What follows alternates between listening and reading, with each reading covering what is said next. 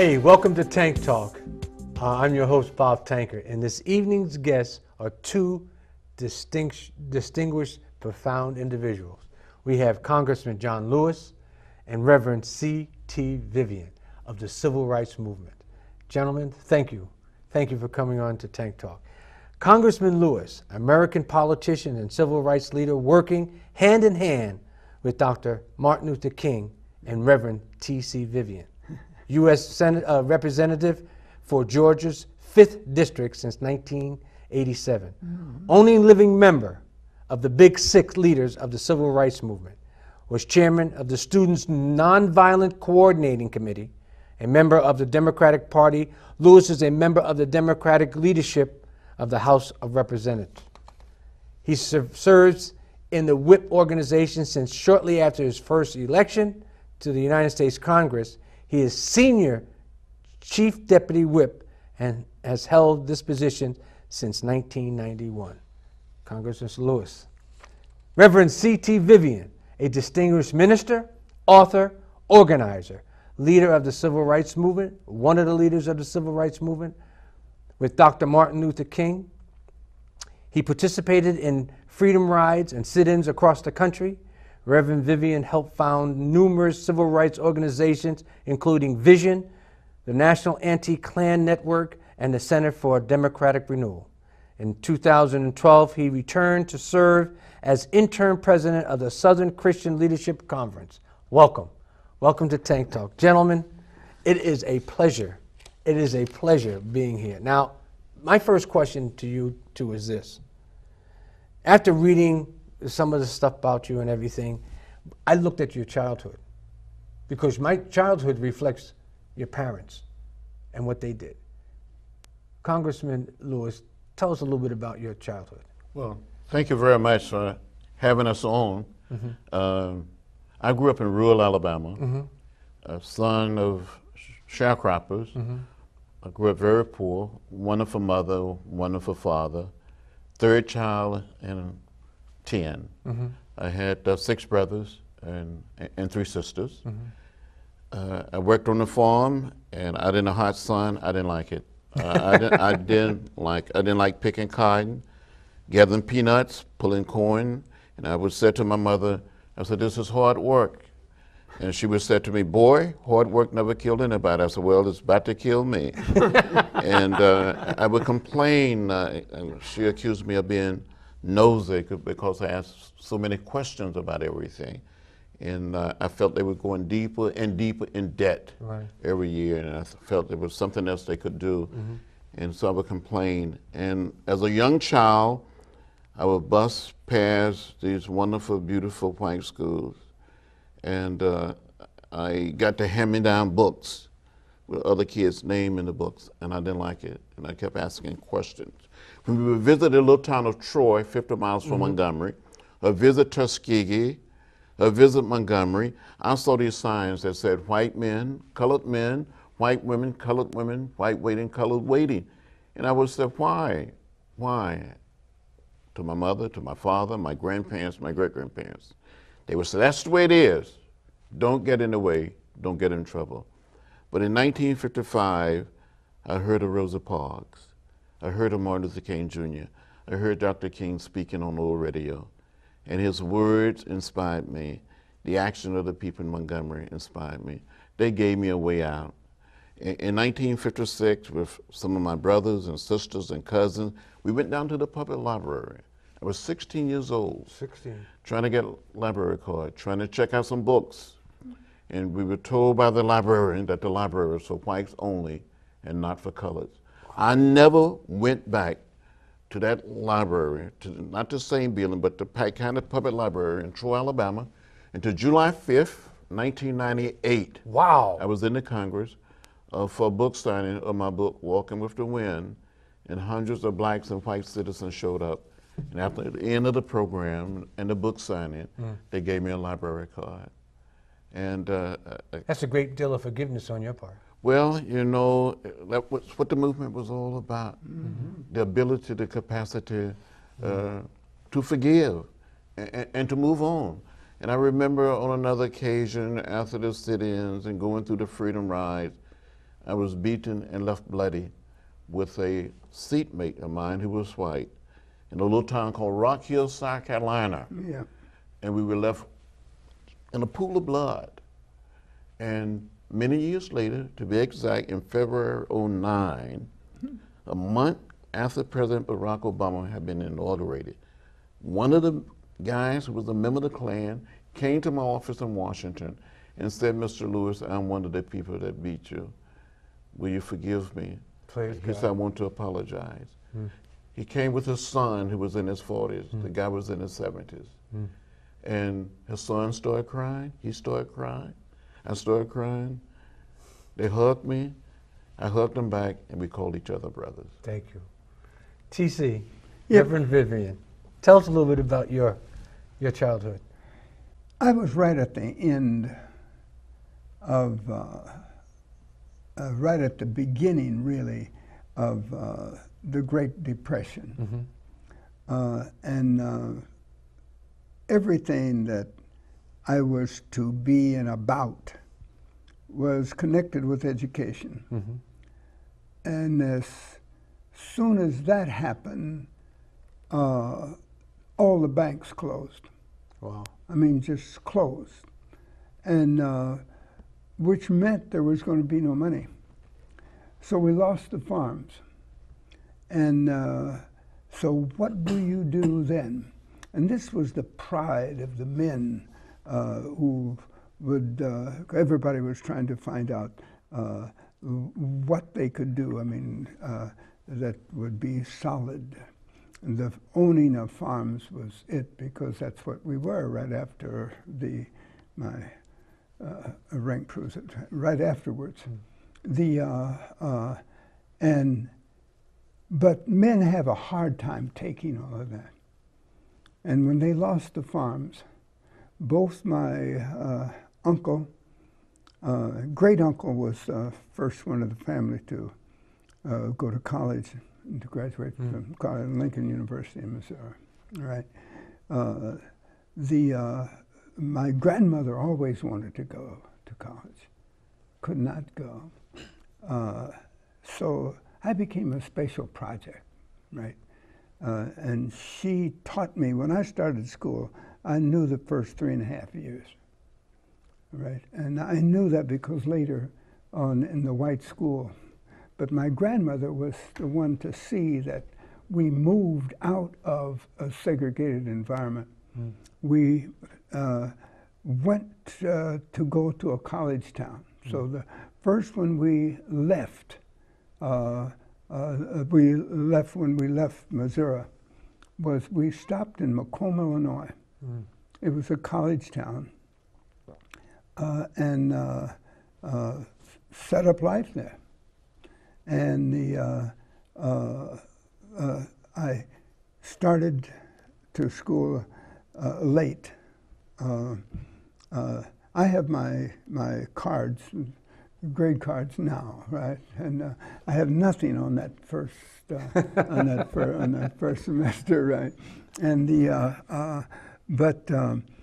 and how I know about the third grade is because we moved into another room for some program or other that they were doing at the school, and I saw what they had on the board in the third grade, right? And I knew it because Grandma had taught me, right? Grandma taught you. So I knew I had it made there, right? So I never worried after that. But when you went upstairs to the 3 through 6, first through 3 on the first floor, Right. second floor, 3 through 6, the 4 through 6, 4, 5, and 6, and a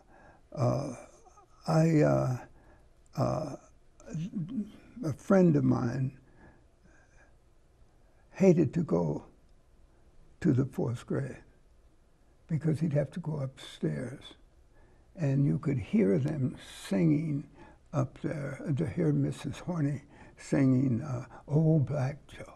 Oh no! Oh, and no. his name was Joe, and he didn't want to graduate to the fourth grade. Right? He couldn't help it, and he did. But here's what I learned all the way through. Everybody liked me, so I thought that they were not prejudiced. But then how they answered to and looked at and talked about other black people in school and in the town. And I knew that they were racist. I was just their H and I C. Right. All right?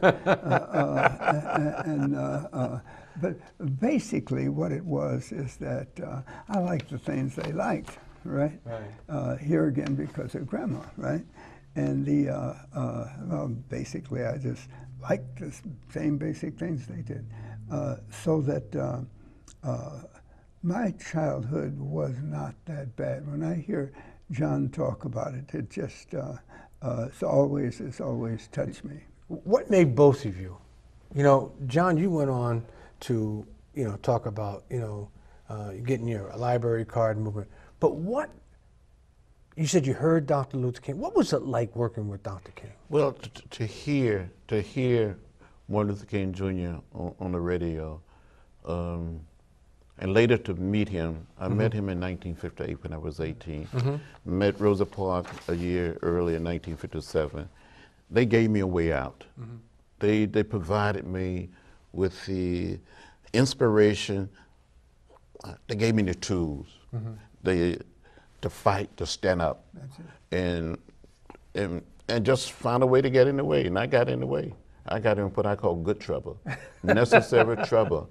I wanted to do whatever it took to destroy the system of segregation and racial discrimination. I felt it was evil, it was vicious, it was a sickness, and it had to be removed from American society. When did you think, Reverend Vivian, that it might be your last march or your last sit-in? I never had that feeling. I didn't even worry about it. I'm talking about as I far know what as, you're talking about. But that never bothered me. You see, you have to see how I came through. I would have been white, quote unquote, if I had not read a given book. Because I was that sort of H&IC. I could go in the stacks at the public library where nobody else could go. I don't mean black or white, right? They just like me at the library, so I could go in the stacks, right? And I was thinking of contrast because you couldn't go at all, and they overdid it with me. So I was reading. I could always go back to the stacks and set up in one of those big windows and read what I wanted to, right? And when I finished something, I could go get something else that I might want to read, right?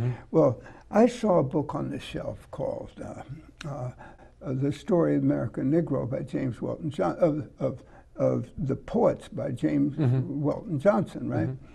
So here I was, I said, when I saw it, it was on the top shelf, and I said, no. Oh, where do they get this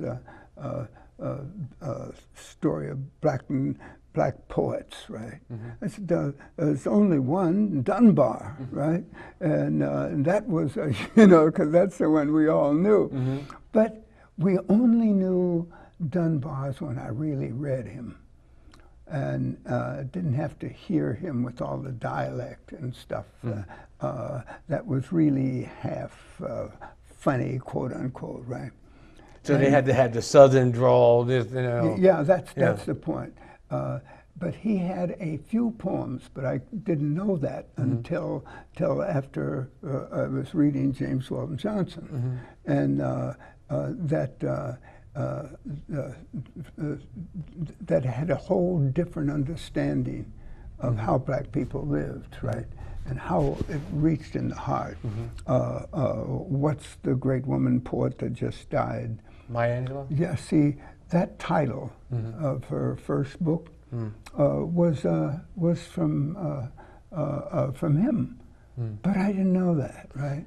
But what I'm trying to say is that we had a different life.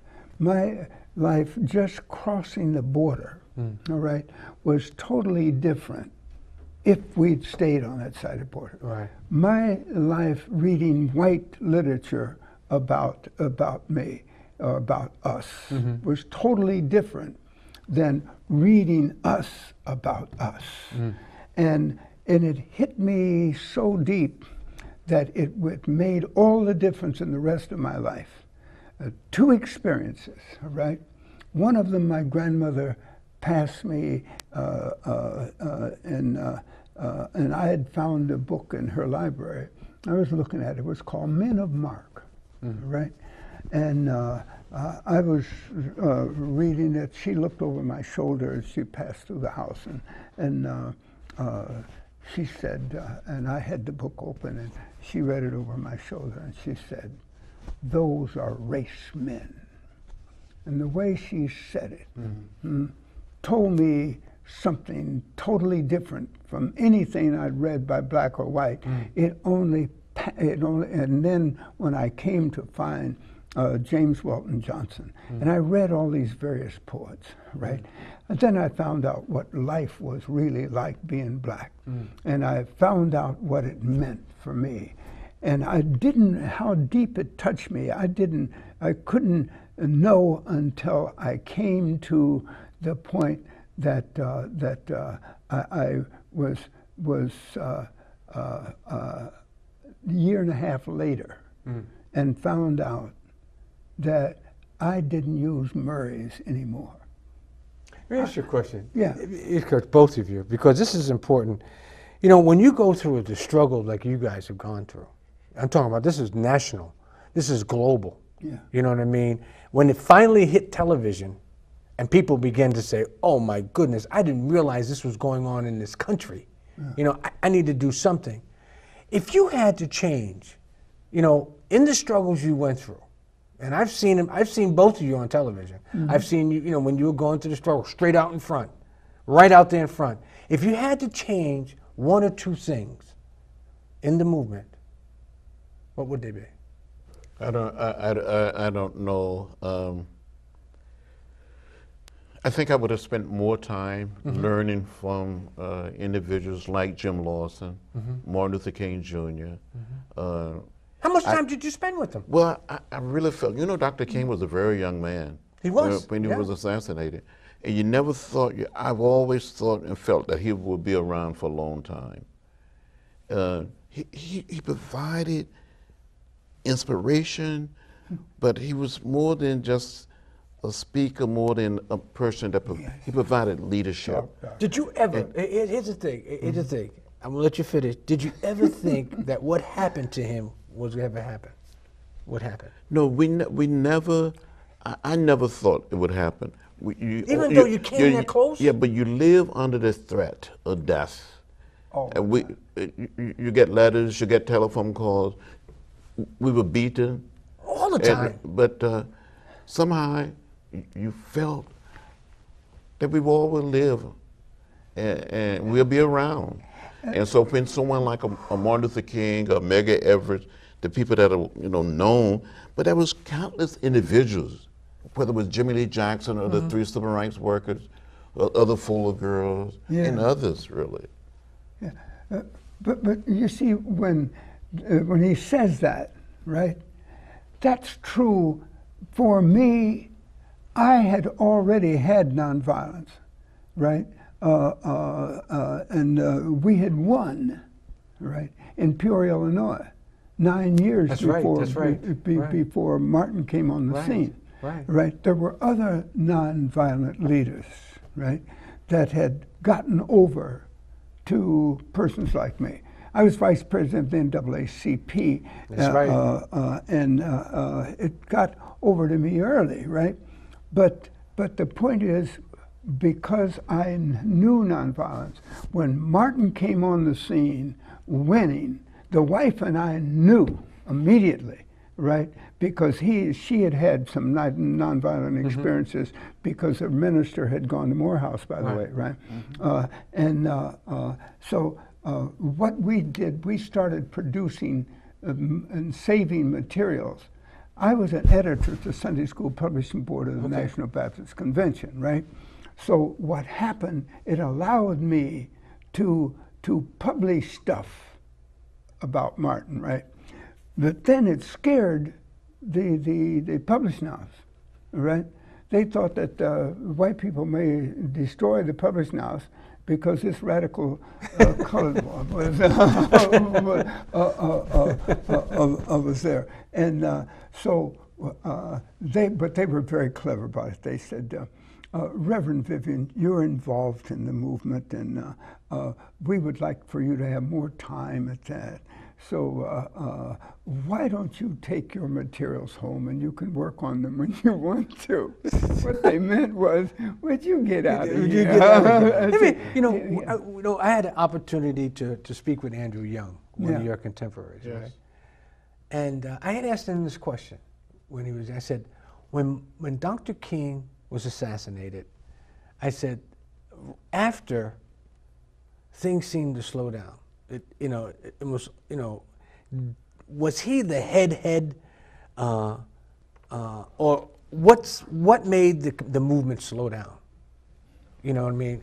Who became the leader, or who was in place to become the leader like he was, and who was going to be that leader? Yeah, but he never slowed down. Remember, he was murdered. He didn't slow down. He was taken. He was taken. He was taken, but I'm talking about once he was taken, and people didn't see his face, like, But no one could replace Martin Luther King Jr. Other people tried, but no one. He was the undisputed leader. He was more than a symbol, but he was the personification of the hopes and dreams and aspirations of a lot of people, not just African Americans, but hundreds and thousands and million people in America, but around the world. So when he was assassinated, when he died, something died in all of us. I know it did. And I could feel it. It died in America. It had a psychological effect on people all over America, but around the world. And that's, he was one of a kind. And we won't be so lucky. We won't be so blessed to see his likeness. I think God Almighty brought him here for a time. But he did something. And maybe it was in God's will, because when he went on, you guys went on. You guys went out. Either on your own, you became a congressman, a famous minister, author, and you began to it's almost like the apostles being sent out. You know what I mean? That's what it seems I know what you're saying, but what you have to see is that there was that what people needed, only Martin could give. Right? This is why I was going to tell you about publishing the materials. The wife and I went out and got materials in Martin. I interviewed Martin right after because Fisk University gave him an honorary doctorate, and it was easy for me because I was at the publishing house to interview him. Right? I've got one of the booklets we did. We did a 24-page booklet and paid for it ourselves, and really we didn't get paid very much, right?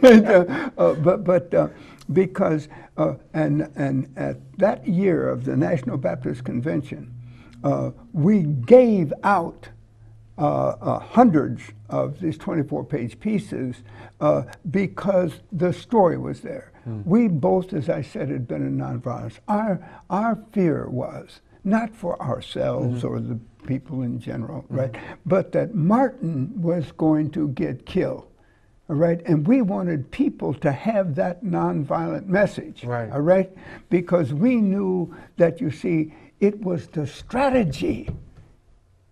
It wasn't just the person or somebody following Martin. It was the strategy, right? Is that the strategy of nonviolent direct action? I don't even say nonviolence by itself anymore. Nonviolent direct action, all right, is that if people would learn it, they could change things. And I'm still saying, I was in Brazil just day before history, right? And I was saying something like the same thing, is that when you learn the strategy of nonviolent direct action, then you can begin to talk seriously about Martin King. Let me ask you a question. Yes. You guys fought for voter rights. You fought, you gave your lives, you gave your blood, your families, gave up time and everything else. We're going through a voter suppression right now. How does that strike you? And where does it strike you? Well, when the Supreme Court made that decision, striking certain sections of the Voting Rights Act, it made me so sad.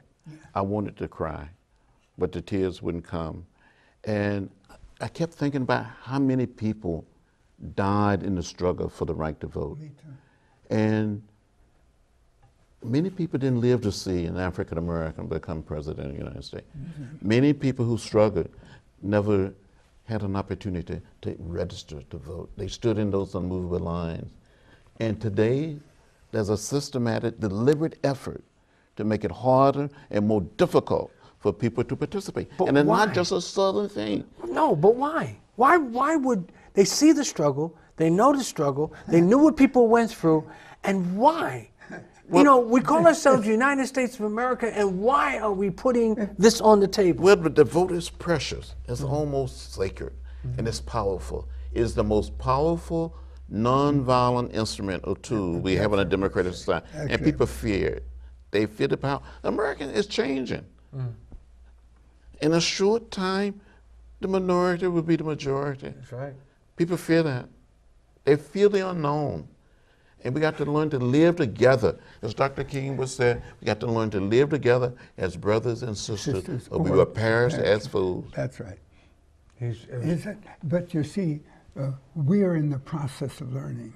There are people that fear that, all right? Is that when we're talking now about the changes and the idea of preventing us from voting, you're thinking about the Koch brothers, for instance, have set aside $6 billion, $3 billion to be used in the coming election. More, if necessary, out of the $6. Another $6 billion they're setting aside, probably building on, right, is for whatever use is necessary to take over government. Look, to be real serious, all right, read a book called Capital in the 21st Century, 700 pages, right? It's a real serious book, and what's involved in it is an understanding that what money is going to do, and this is the way I interpret it, right? But I'm not the only one. I've read a lot of stuff. Is that when you think about the money that they're putting together, you also have to think about the fact that we're living in a one world situation. The fight that's going on now, people who believe in war are going to have to fight, right?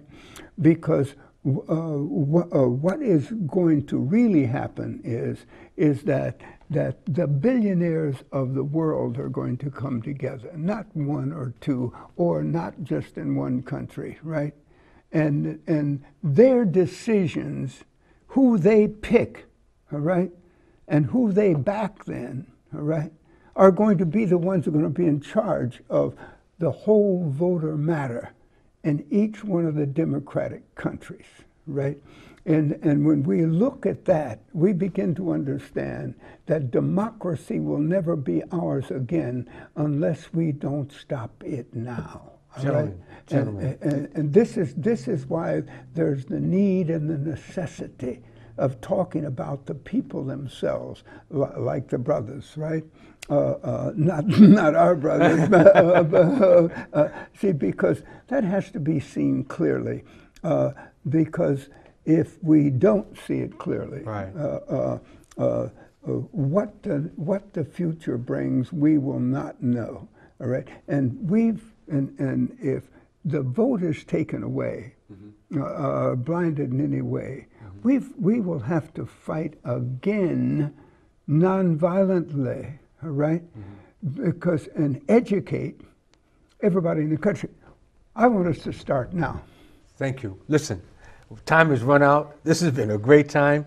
Tomorrow night, we're going to see you at Union Chapel, okay, in the conversation. Yeah. I want to thank both of you for taking time out of your busy day. I know Reverend Vivian, you just came in from Brazil, and Congressman Lewis, you just flew up from Washington, and you came here today and on the show. I want to thank you for that. Well, I want to thank you both for making the door and making my steps a little lighter as I went through life.